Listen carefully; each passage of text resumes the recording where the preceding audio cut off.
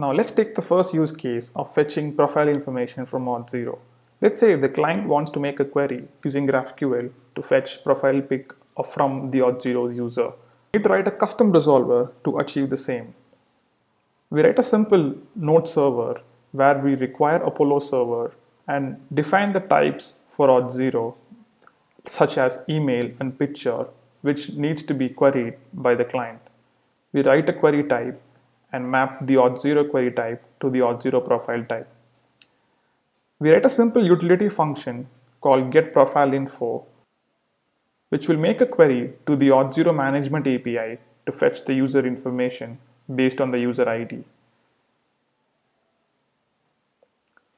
This is the GraphQL resolver for Auth0 type. We take the authorization header from the request by passing in the context below. By using the headers, we decode the JOT token and get the user ID, which will be passed to the profile info utility function. Once the profile info gets the data from the Auth0 API, it returns a response, and we return the email and picture object as the response. Alright, now let's deploy this to Glitch and see how we can make use of this custom resolver in our Hasura GraphQL engine. Let me remix this project and create my own fork to add my Auth0 credentials.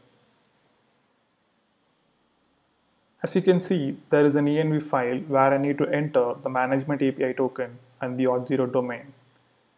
We can fetch the Auth0 domain from the Auth0 settings.